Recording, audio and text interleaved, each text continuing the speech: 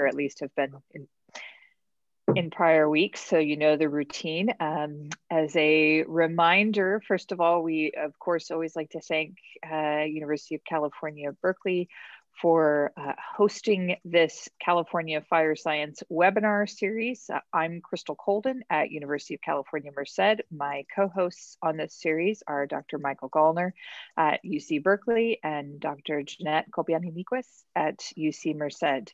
And the three of us have been absolutely thrilled to have all of our speakers this semester talk about a myriad of disparate aspects of wildfire, and today is no exception. In a few moments, I will introduce our speaker, Dr. Miriam Marlier at UCLA.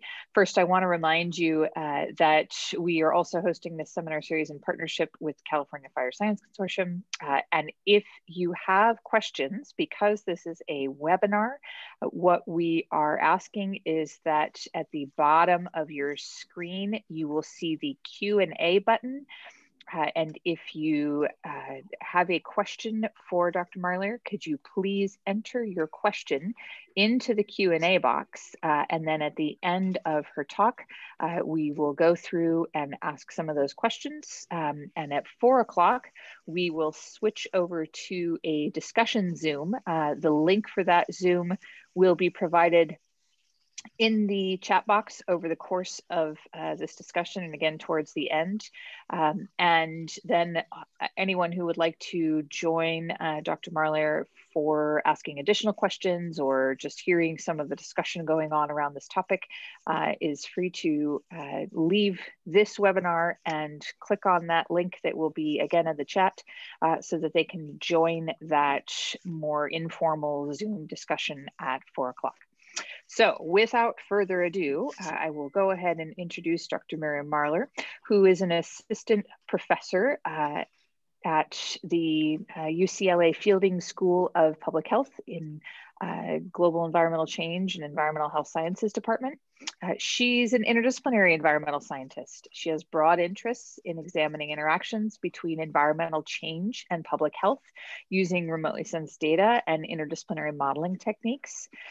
Some of her recent projects include forecasting the influence of different conservation and development policies in Indonesia on fire emissions, air pollution, and regional public health outcomes, measuring the effects of agricultural waste burning on air quality in India, understanding the physical drivers of fire activity in the Western US, and using remote sensing to improve responses to natural disasters. And prior to joining UCLA, Dr. Marlier was an associate physical scientist at the RAND Corporation.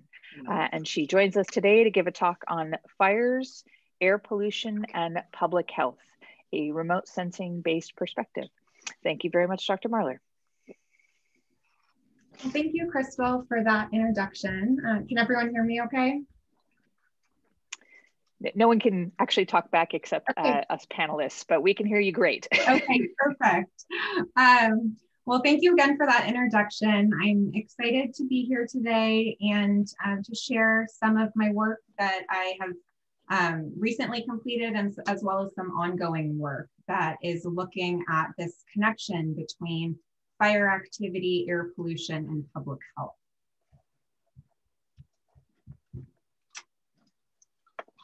So while we know that fires can have widespread ecological and climate impacts, and I know that many of the other speakers in the seminar series have been covering some of these topics, today I'm going to be talking about what this means to public health by how fires contribute to regional air pollution. So I'm going to start in the first part of my talk today with a relatively broad global perspective on this issue. And then I'm going to zoom in into a case study in Indonesia. And so for the California Fire Science series, you may wonder why I'm talking about Indonesia. And that's because we have developed a remote sensing based tool, and we are starting now to think about how these tools are applicable to other parts of the world, including California. So in the last part of my talk today, I will start talking about how we are adapting our work here in California and some of those applications. Now I want to start with an overview of some recent fires around the globe. Starting on the top left, in Australia, the fires last year killed dozens of people, destroyed thousands of homes, and burned approximately 16 million acres. And this killed animals as well as destroyed natural habitat. Moving to the right, there's examples from tropical countries in Indonesia and the Amazon basin, where fires are set typically to clear and prepare land for farming. But these can often burn out of control. And finally, closing the loop in California, this is an image from the Getty fires last fall that threatened communities in Western LA, close to where I'm based at UCLA. Though obviously it goes without saying that the fire season this year it is something that is deserving of much more attention and research. So that fire activity as well as implications for human health are going to vary according to various ecosystem processes. So what I have here is a global distribution of fire activity from the Global Fire Emissions Database, or GFED. And this is a satellite-based fire emissions inventory. So on the top, we can think about burned area. So this is simply the spatial extent of burning on the ground. And we see here that the highest areas with burned area are typically in Central and Southern Africa. That's in those red shades. But moving to the bottom, we can also think about emissions or the smoke from fires. And emissions are going to depend not only on burned area and the type of fuel, but also burning conditions. And this is something that I'll be talking about with regards to the Indonesia case study, as well as our work in California. And that's thinking about how fuel loads are going to change emissions, air quality, and public health outcomes.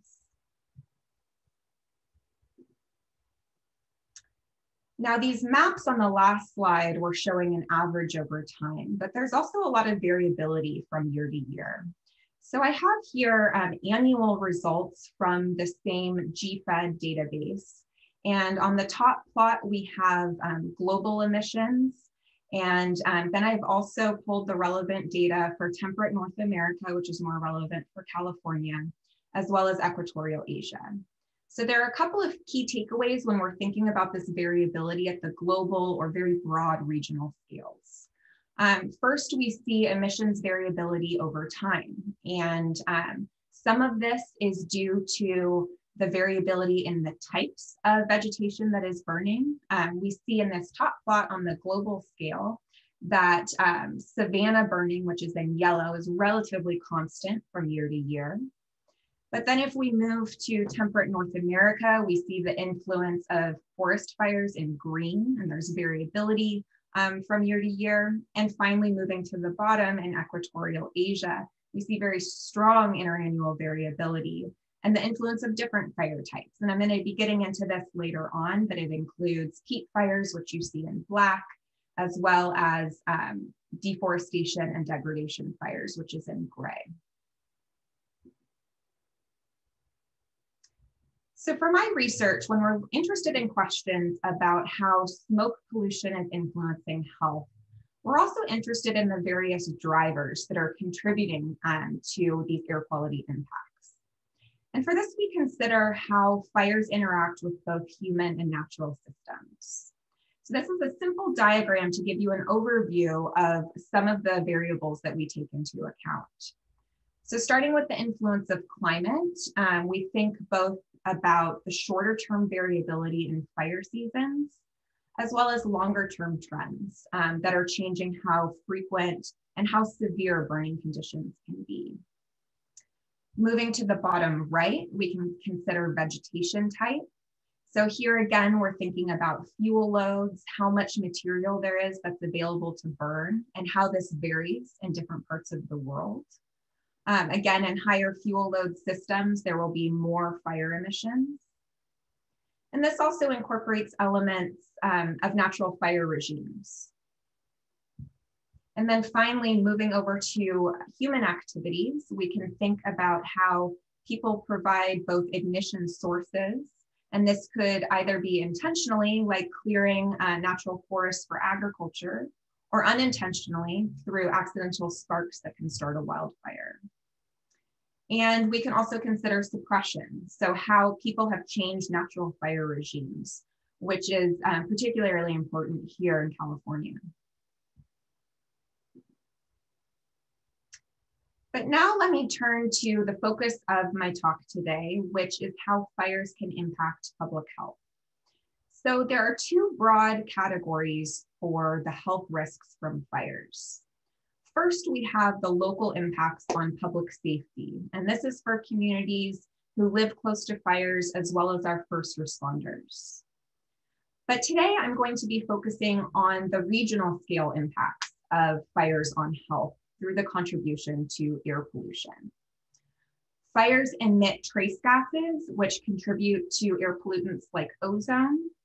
But what I'll be zooming in and focusing on today is the contribution of fires to particulate matter, or PM, through the emissions, primary emissions of black carbon and organic carbon.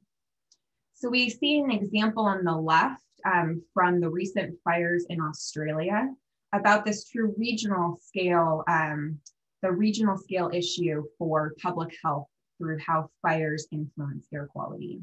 You can see that the smoke plumes are across much of the southeastern coast.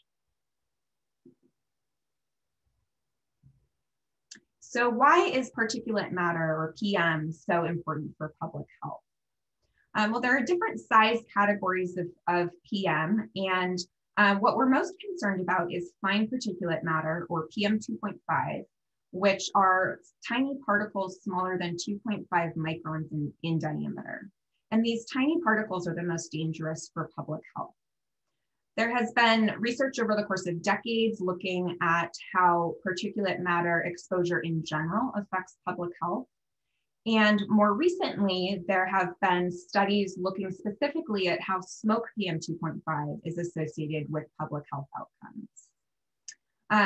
The strongest research looks at how smoke PM 2.5 is associated with all-cause mortality and respiratory morbidity. This could include asthma, bronchitis, and pneumonia.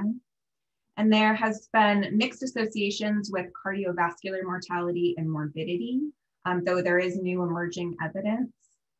And I also want to highlight that not all people are affected equally by smoke PM 2.5. Susceptible populations include people with respiratory and possibly cardiovascular diseases, older adults, children, pregnant women, and babies in utero.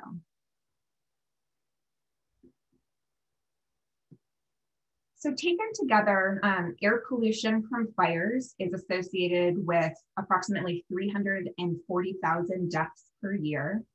And of this, 110,000 deaths per year in equatorial Asia. But there's substantial variability because, as I've shown in the past few slides, we know that wildfire activity isn't constant from year to year. And this plot is showing mortality effects. But again, wildfire PM also contributes to other health outcomes.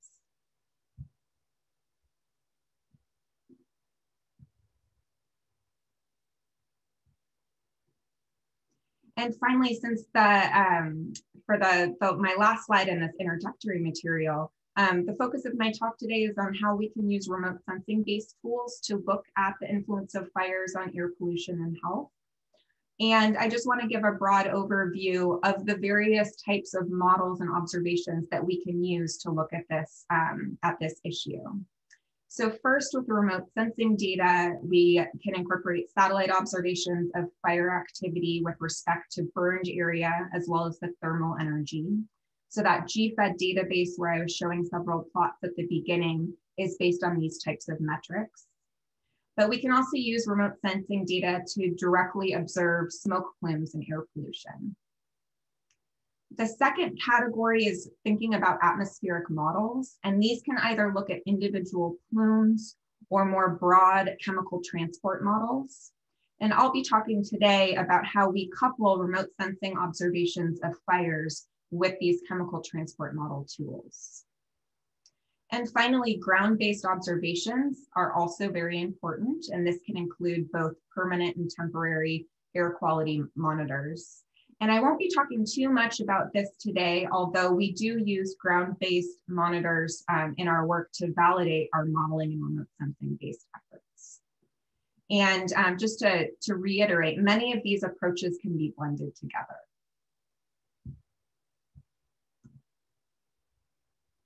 Okay, so now moving into the case study in Indonesia.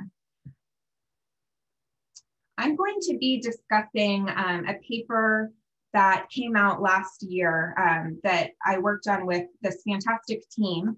So I wanted to start by recognizing all of my co-authors on this work. I have a link here to our paper if anyone is interested in further details, but I do want to recognize all of my co-authors. I think as will become very clear as I get into our scientific approach, it wouldn't be possible without bringing together an interdisciplinary team drawing from remote sensing, atmospheric chemistry, public health, and conservation.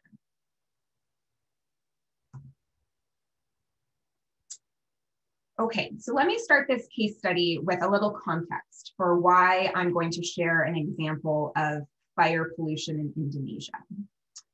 So a few years ago, in the fall of 2015, Indonesia experienced an intense fire season that spread haze across Indonesia and much of the region. Emissions were on par, emissions from fires were on par with several countries' annual fossil fuel emissions. And I have here a sample of headlines that I took during the event. You can see how disruptive the fires were across the region, causing a rift between Indonesia and neighboring countries like Singapore and Malaysia. And at one point, the fires were so bad that Indonesia was evacuating infants and new mothers from the worst affected regions. And Singapore was closing schools and various businesses.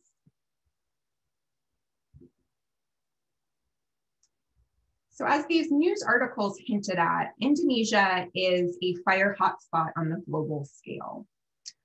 Taken on average, Indonesia's fire emissions are less than 10% of the global fire emissions total.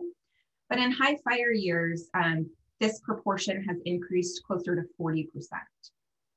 And so taking this perspective about how Indonesia's fire activity is really important from a global scale, what our team was interested in addressing is how we can build an integrated scientific framework that connects land management, fire activity, air pollution, and public health. And as I'll show with the results from our study, we built an online decision support tool to help support future conservation efforts to reduce fire activity that would maximize the public health benefit. So going back to this simple diagram about the various factors that contribute to smoke pollution. In this study, we zoomed in on a couple of these interacting factors in Indonesia. From the climate perspective, we looked at interannual variability in fire activity in the recent past, although we have not yet looked at the potential influence of future climate. As far as vegetation type, we were really focused on fuel loads.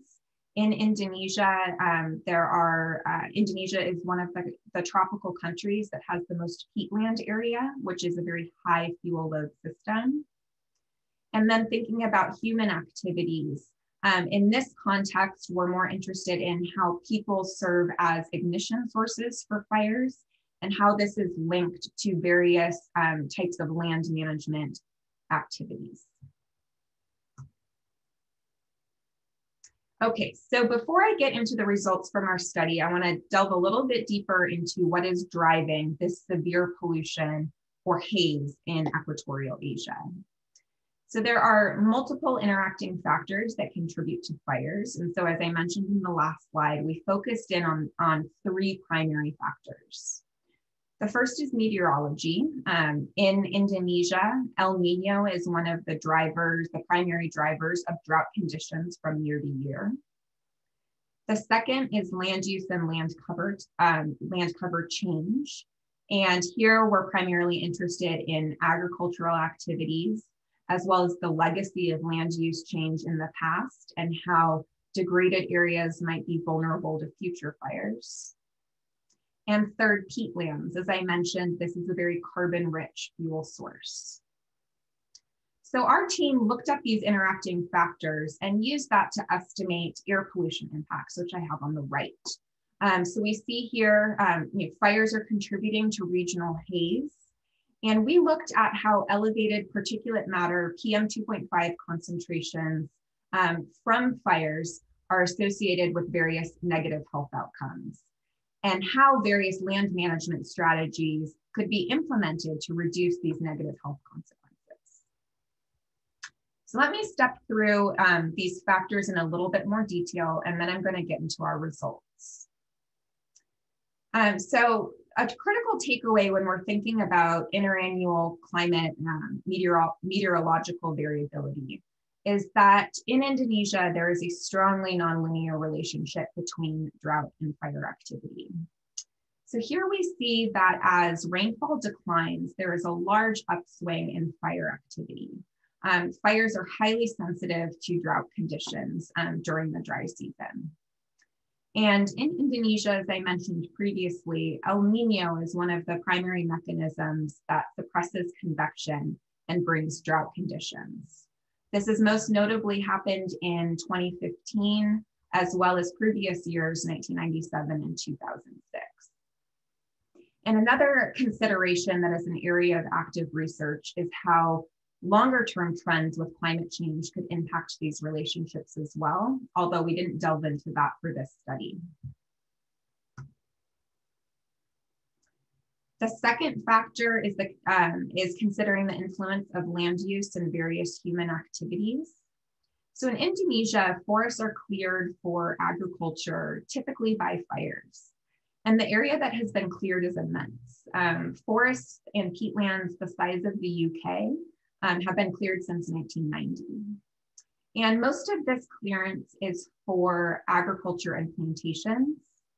Here, oil palm, pulpwood for the paper industry, and timber are all important large-scale contributors.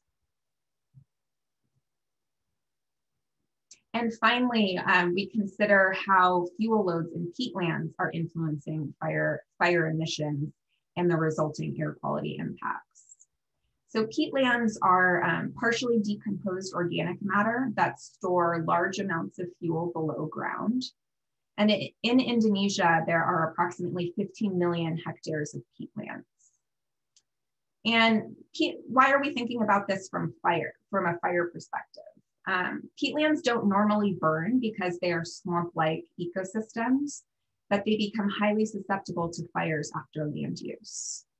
So we see in this photo on the left, an example of a peat swamp forest where the trees have been cleared, and then the water can be drained off to clear the way for agriculture. And once fires start in drained peatlands, they are extremely difficult to put out.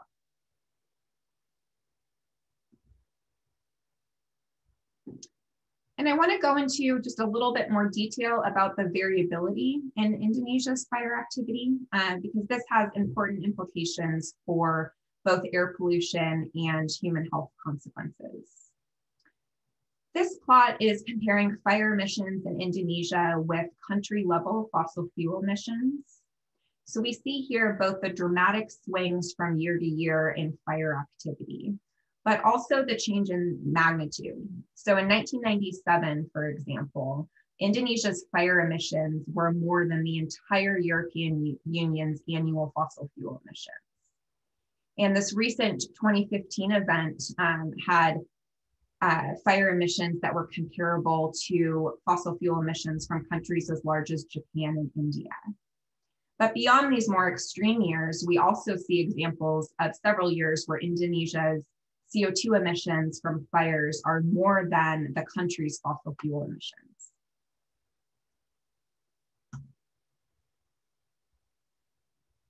Now let's move into how Indonesia's fires impact health.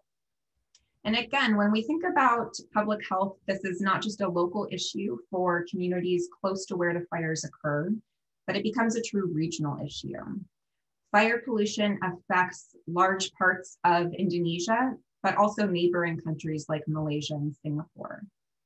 And this fire pollution is responsible for serious health outcomes. In the 2015 fires, which again were the most severe in recent years, estimates are that the fire pollution from these fires caused approximately 100,000 premature deaths and exposed close to 70 million people to unhealthy levels of air quality around the region. And again, these health impacts are most severe for vulnerable populations, including young children and the elderly. So with this background, this is getting into the key question that our team was interested in addressing, which is how can we take information linking together the drivers of fire activity with pollution and public health outcomes to possibly help reduce future fire-related health risks.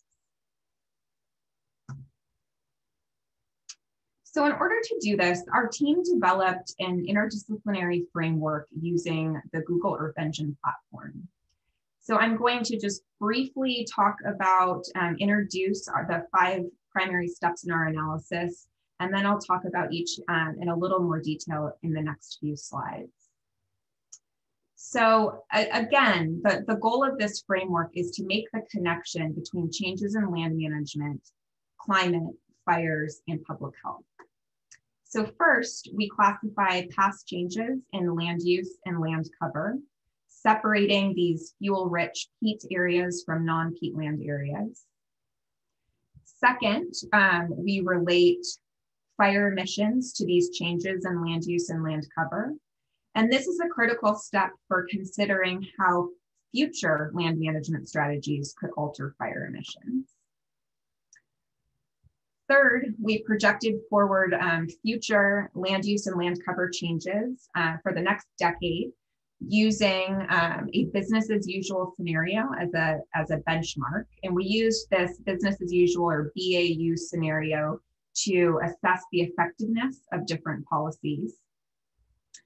Fourth, we use an atmospheric model to estimate the influence of organic and black carbon emissions on smoke PM2.5 and air quality at 3 different receptors.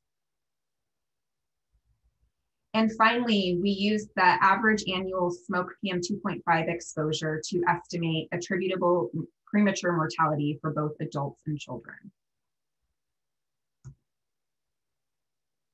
So getting into these pieces in a little bit more detail. So our first step, again, is looking at land use and land cover. And for this, by using remote sensing observations and other spatial data sets, we look to characterize the land surface among a number of different dimensions. This includes land cover, so where forests or degraded lands are located and how that's changing. Where peatlands are located, I've highlighted here in Sumatra and Kalimantan, the primary peatland areas, as well as conservation status.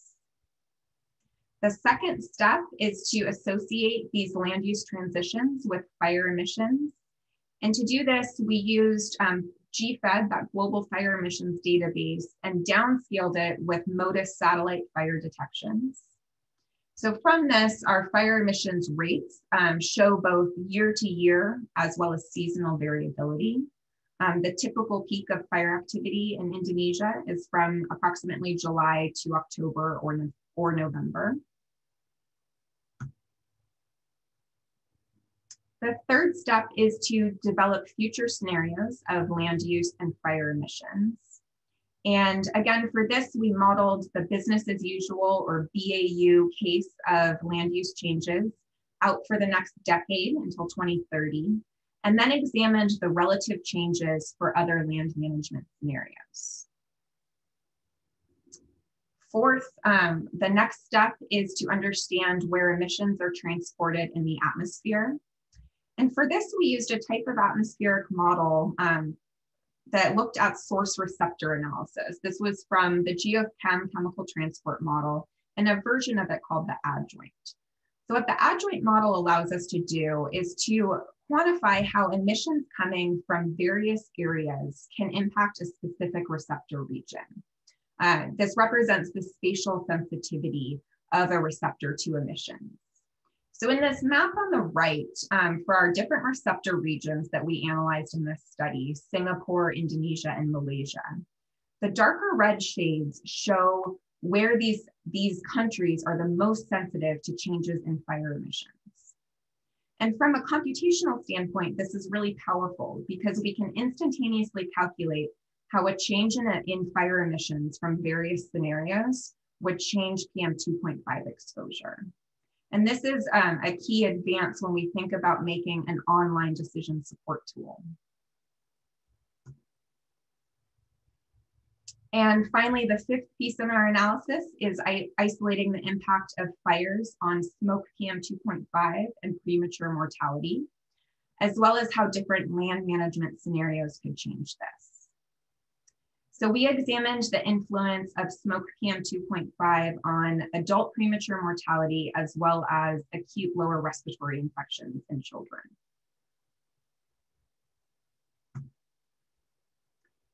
And before I get into our results, I do want to, I mentioned this earlier, but we conducted most of our analysis in Google Earth Engine. And for those in the audience who aren't aware, Google Earth Engine is both a powerful catalog of publicly available satellite imagery and other geospatial data sets, but it also has gives scientific researchers access to very powerful computational resources. And so we conducted much of our analysis in Google Earth Engine, and we also built a publicly facing online decision support tool using Google Earth Engine. And that's what I have here is a screenshot from the policy support tool that we built. And this is called the Smoke Policy Tool. And what we did here is we translated the scientific framework that I described in the last few slides into this decision support tool that's publicly available. This allows users to design various land management scenarios and then visualize what these results mean for changing fire emissions, air quality, as well as the public health impacts. So this tool, the Smoke Policy Tool, is available to anyone via the link that I have here on our slide.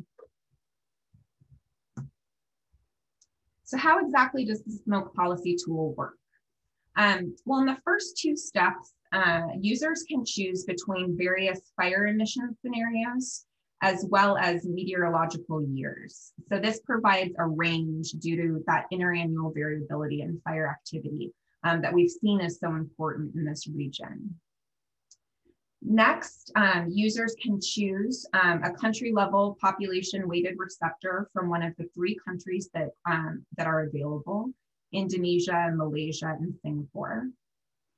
And then finally, users can choose a policy of interest. So they can explore how reductions in fires associated with various industries, political provinces, as well as proposed conservation sites would influence fire activity, air pollution, and health. So now I want to step through how we used this tool to examine the influence of peatland burning on public health. So these plots are showing total emissions on the left and total burned area on the right for different locations in Indonesia. So the key takeaway here is that although peatlands account for a relatively minor portion of the land area, less than about 20% in Sumatra and Kalimantan, most of the fire emissions are attributed to peat fires, more than 60%. So using the Smoke Policy Tool, we compared the BAU scenario, which estimates approximately 37,000 premature deaths per year, to a scenario of maximum peatland restoration. And if this were to be undertaken, smoke exposure could be reduced by approximately 2/3. So again, why is focusing on peatland restoration so important? Well, peat fires emit large amounts of smoke PM2.5 and are extremely difficult to extinguish. And second, peatlands are located upwind of dense population centers. So they can also have a disproportionate impact on air quality where many people are living.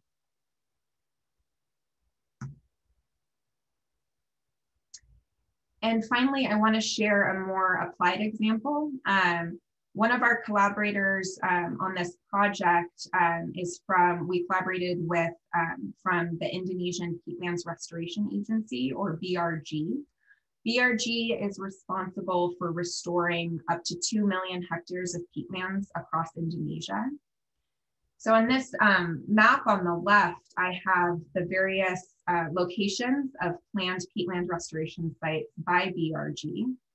And we can use the smoke policy tool to calculate the top areas where conservation efforts could be focused to most effectively reduce the exposure. And those are shown with these boxes in blue.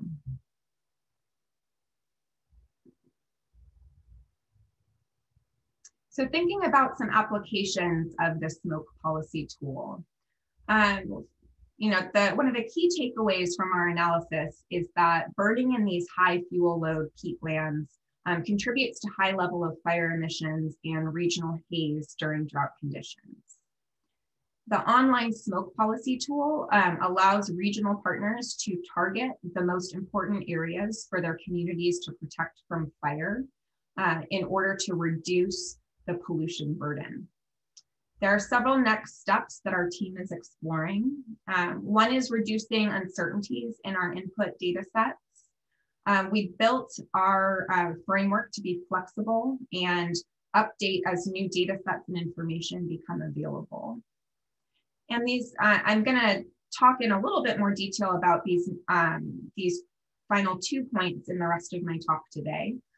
First is examining additional health outcomes.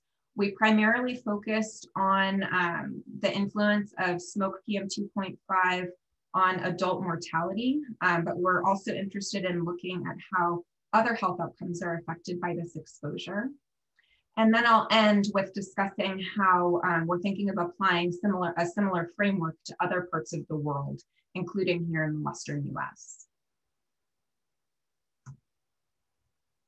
So to start with thinking about these additional health outcomes, I'm working with a collaborator at the RAND Corporation on connecting our smoke pollution work with an on-the-ground survey called the Indonesia Family Life Survey, or IFLS.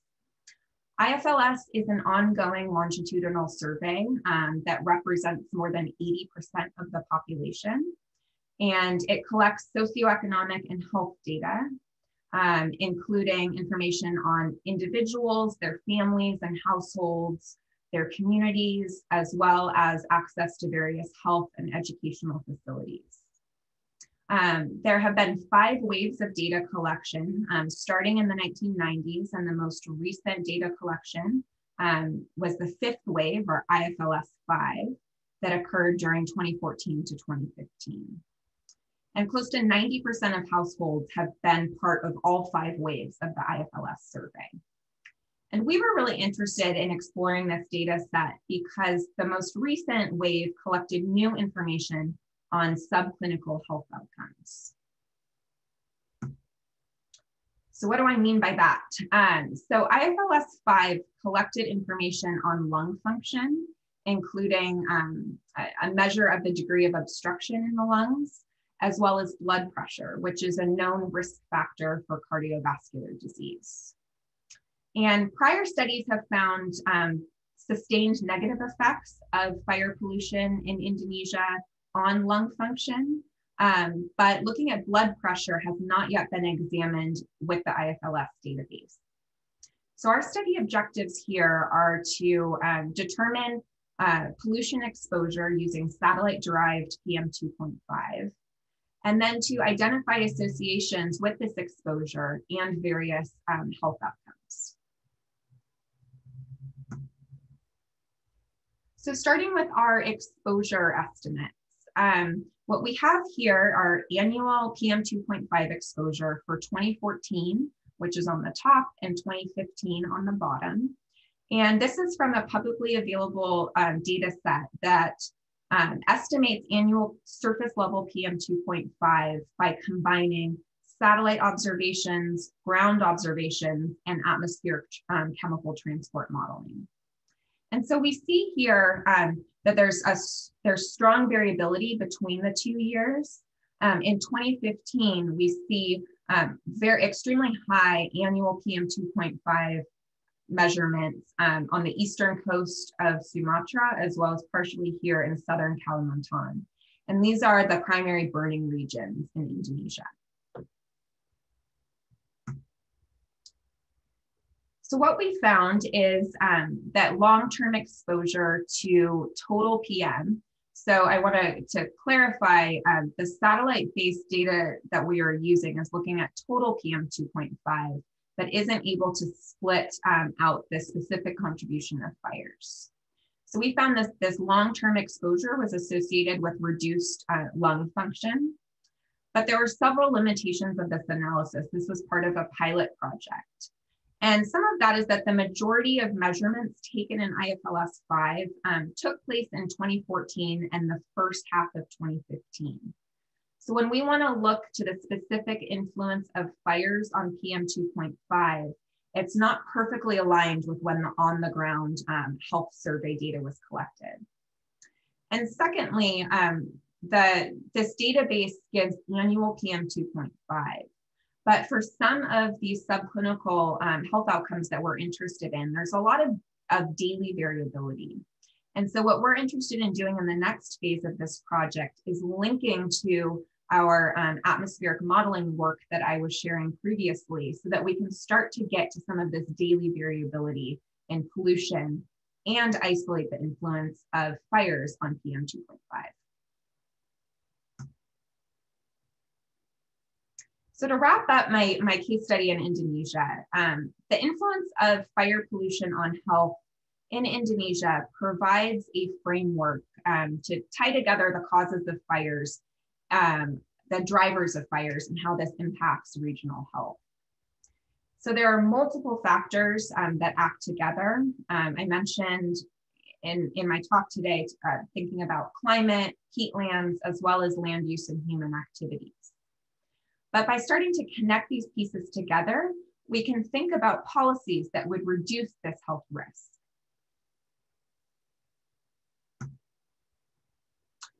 And finally, in my last few minutes today, I wanted to talk about how this analysis that we've done in Indonesia, what the overall lessons learned are, and how we're starting to apply this work here in the Western US. And specifically thinking california, here wildfires have been increasing for the past several decades. And studies have shown that anthropogenic climate change has driven a large part of this increase. So this is an urgent threat for people living close to where wildfires occur in the wildland-urban interface. But again, it's not just people who are living close by. As we see in this image from the Camp Fire in 2018 in Northern California, the impact of air pollution becomes a regional issue. So going back to this simple diagram of how multiple interacting factors contribute to smoke pollution and health, our work in California is focused in on a few of these elements. We're looking at year-to-year variability in fire activity. We're not yet incorporating future climate. Second, we're looking at variability in fuel types across the state and how this is contributing to differential health impacts downwind. And finally, here we're interested in various types of human influence, both ignition and suppression, and how that can change the distribution of fire activity across the state. And this is a really important question to be thinking about, because looking to the future, recent studies suggest that the impact of wildfires on air pollution is going to increase with future climate.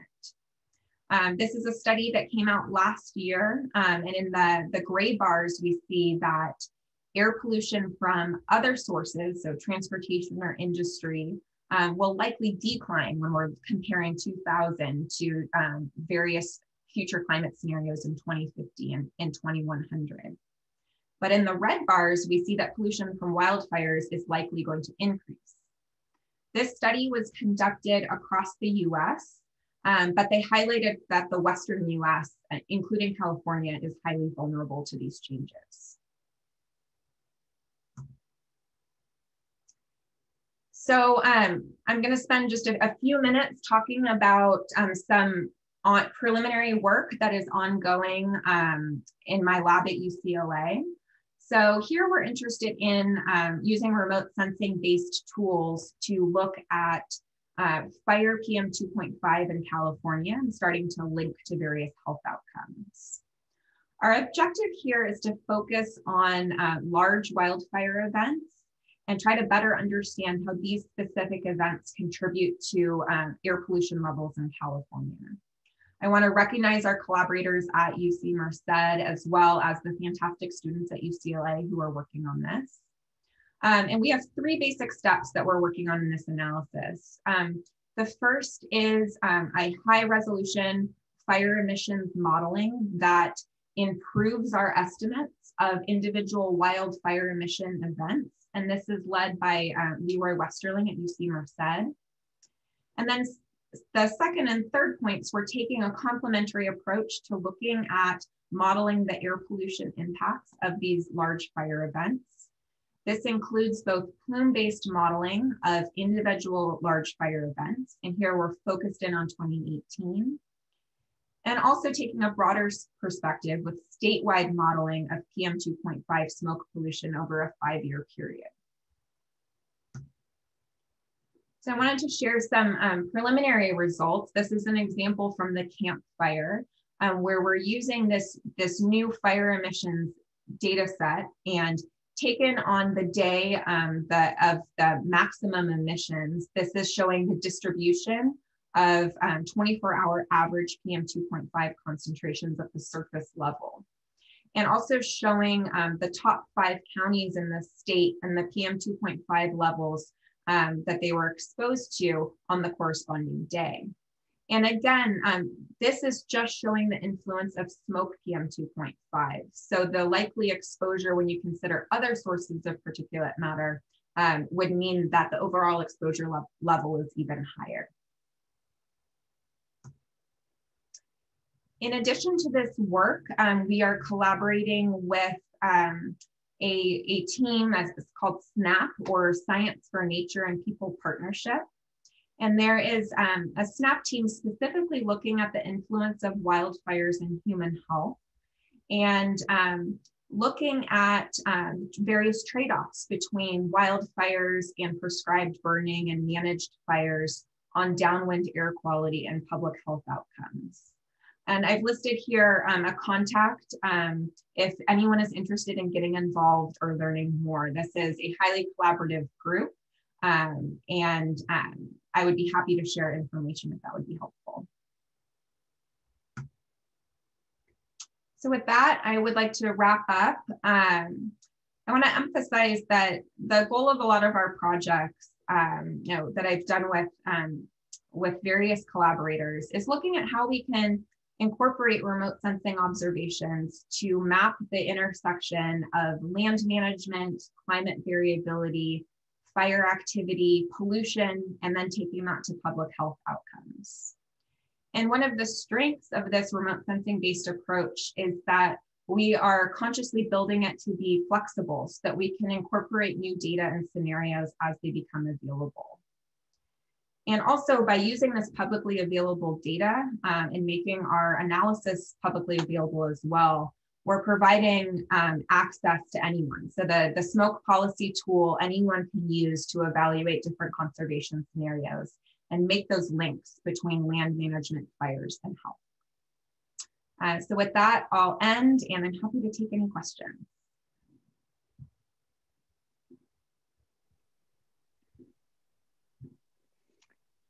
Okay, thank you very much, Dr. Marlier, for an excellent presentation. And just a reminder to all of our listeners that if you would have a question for Dr. Marlier, could you please enter it into the Q&A box with the button for which is on the bottom of your screen.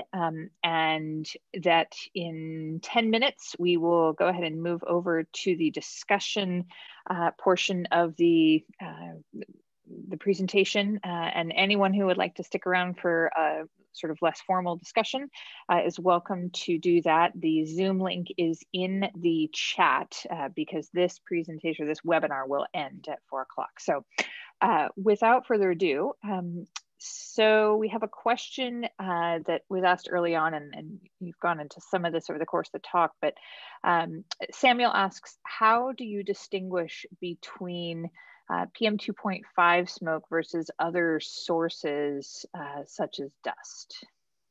Well, thanks for the question. That's an important distinction to make. And that's one of the reasons why we turn to using an atmospheric modeling type approach for the smoke policy tool development. And with this, you can track via different emissions inventories how individual contributors influence downwind PM 2.5. So we can track fire-related black carbon and organic carbon emissions, as well as natural sources like dust or other anthropogenic sources like transportation and industry. And from that, the second case study in Indonesia that I shared some work, there we were using a satellite-based product that looks at total PM 2.5. And so with that, it's including all sources together and isn't able to distinguish smoke PM 2.5 specifically. Okay. We have another question that asks similarly, right? How are emissions from various sources examined and segregated from other sources?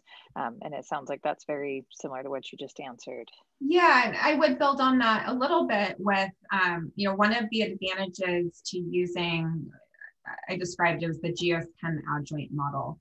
And this allows us to not only isolate individual sources, so fires from industry or transportation or dust or sea salt, but also to look at individual fire emission scenarios. So since the adjoint model represents the spatial sensitivity of downwind pollution exposure to changing emissions, that means we can look not only at all fires that occurred across the course of the season, but we can zoom specifically and say fires from this specific location, or we can look at fires coming from oil palm conversion or fires coming from degraded areas. And so that's another tool that we were able to use that's highly relevant when we're thinking about these policy relevant decisions that we're trying to support. We have a question from Nicholas that asks, the one question I had is, Indonesia is the only major country that has, oh, I'm sorry, I'm asking wrong. Is Indonesia the only major country that has peatland type fires, or are there other nations with similar agricultural industries and fires? I know some African nations last year had a large amount of fires, as well as parts of Brazil, and I was wondering if they had any similarities. Yeah, so that's a great question. I have focused in my work in equatorial Asia. So Indonesia is one of the tropical countries that leads in terms of peatland areas. I haven't done work before in Africa, but I believe there's been some recent research that has mapped the distribution of previously unknown peatlands in some parts of Africa as well. But it's not just tropical countries. There were some severe fires in Russia, for example, a couple of years ago that were linked to peat burning there. The second part of the question, linking fire activity in general from Indonesia with events in Africa and the Amazon, I think that there the key element to consider is the influence of land use change and deforestation on fire activities. So much of the fires that occurred in the Amazon basin last year, and there's been a high level of fire activity there this year as well, has been linked to the clearance of natural forests for agriculture and pastures. And we have a question from Karen. She says, thanks for the talk. How do you think about modeling ignitions in both the Indonesia and California work? So I'm not sure I entirely understand the question, but I'll interpret it the way that I can, and you can ask a follow-up if I don't get it right. So as far as ignitions, we're interested in fire sources. And so what we do is we link, we use remote sensing data to link changes in land use and land cover change, and overlay that with other satellite observations of fire activity. So let me give an example. In Indonesia, we look at how have natural forests, let's say it's a peat swamp forest, been converted for oil palm, and how does the distribution of fire activity, what does that look like over the course of that conversion process? In California, we're interested in looking at how various, the sources of fire emissions in various ecosystems are disproportionately contributing to downwind health impacts. So we're looking at this primarily by uniting land use and land cover change observations, as well as fire detections, both burned area and thermal anomalies too. We have a question from Maria. What type of in situ sensors are used to validate the remote sensing data concerning smoke PM2.5? Yeah, that's a great question. So in Indonesia, our modeling-based efforts have been, we validate with on-the-ground sensors across the region. So the coverage isn't quite as dense as we have in California, but we look to leverage all available on-the-ground sensors and use that, it's a point measurement of PM2.5, but to use that to validate our total modeled PM2.5. So we use a mix of ground-based sensors, and in past work, we also look at satellite aerosol optical depth, which is a column measurement of aerosols in the atmosphere, and use that to validate temporal trends in smoke PM2.5 as well. And I think we have just a couple minutes to answer this final question. Will asks, will the smoke policy tool integrate with alert or warning systems so that more informed public health notices can accompany the typical AQI notices, such that vulnerable populations and others can look to community or family focused mitigations like air purifiers and masks, depending on other more detailed data points and metrics?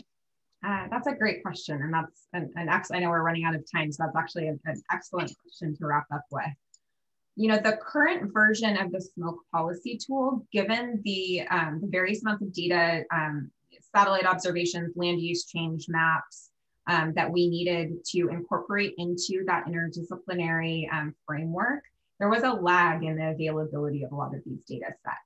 So current version of the smoke policy tool is not available in near real time, but we also recognize how useful that would be. And so that's something we're definitely interested in, is how can we adapt this framework now that we have the connection, we've mapped the connections using past observations, how can we translate that into a framework that could help in near real time or with short range forecasting, for example, to look at an alert and warning system. So the answer is not currently, but it's something that we're really interested in, and our team has started to explore the feasibility of what that exactly would entail. Okay. Everyone, would you please join me in thanking Dr. Marlier for an excellent presentation. And I would remind everyone that the link for the discussion room is currently in the chat. So please go ahead over and click on that link and you'll be moved over to the room where we will have our informal discussion and it will open in just a minute here. There's a bit of a lag. And thank you again very much, Dr. Marlier, for an excellent talk. Thanks. Thanks for having me.